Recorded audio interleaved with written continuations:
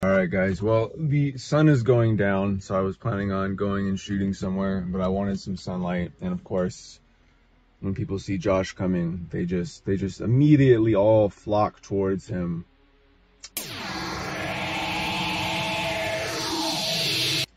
To be honest, guys, like, I don't know, I've had like a lot of issues getting like everything going with my YouTube, just how I used to have, you know what I mean? And like, I still want to do it, you know. It was like a really big hiccup, and like I even made a video about it.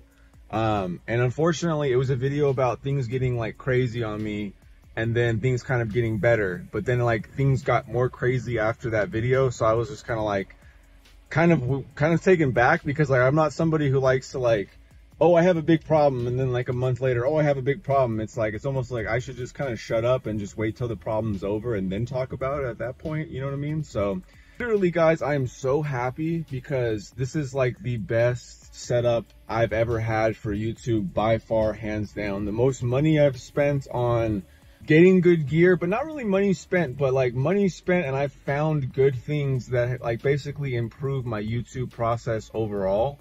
And I just absolutely love just all the stuff I have. So there's going to be a lot of videos coming soon, but I just kind of wanted to update you guys on, I'm going to call this Thieves and Karma Part 1, because there's a Part 1 and a Part 2, and I'm trying not to make it too long here.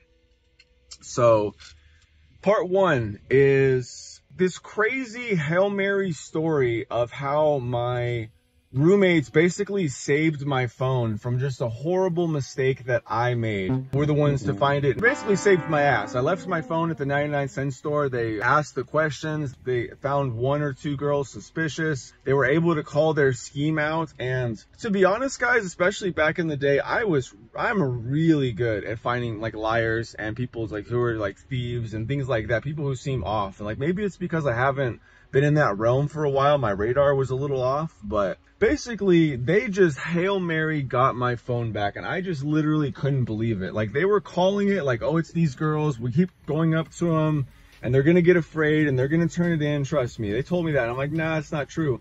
And they went back and they asked again, and the ladies, like the same ladies that they were pestering, ended up dropping it off at Stater Brothers. Like, honestly, I don't care about the situation even more, because we have to get to Part 2, right? So, but this is Part 1. So Part 1, what was so devious about it is I went to the girl who I checked. So basically I left my phone at the checkout stand and I left. And then I literally wasn't going to ask to see the cameras, because I don't really know how it works or who can do that. You know, I just don't really know how to ask for that unless like my car's stolen and I asked to check like the street signs or whatever, you know what I mean? First she says she can't get the video footage. Then she says she can, and so like I end up going in there and waiting, and she says, oh yeah, the machine has like a glitch, right? And so it shows you like doing some stuff, and then it glitches, and then like you're like, there's another camera that you could get walking out. Well, basically she literally went in there and deleted the footage of her taking the phone.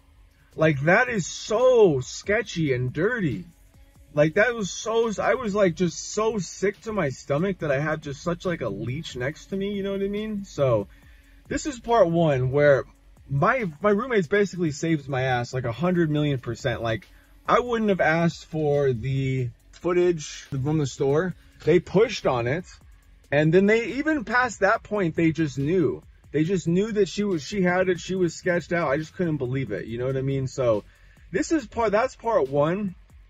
And Part 2, I'm going to give you a little teaser. Part 2 is like literally the next day, and one of my roommates had shown lots of very, very sketchy red flag signs that I stupidly had been ignoring.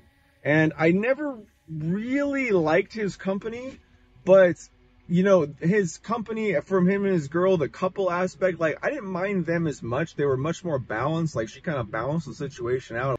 Unfortunately, I came to that conclusion, and I still decided to hang out with them when it's like, you know, that's not my girl, and that's like kind of the only thing holding, like, making this interesting for me, and like I don't like hanging out with him. Should have been the biggest red flag right there. But it's amazing how they literally saved my ass, saved my phone, the phone that I'm shooting on right now. I probably wouldn't even have a phone already by this point. I would probably be going through the process. So they saved my ass, got my phone, and like I could not believe it.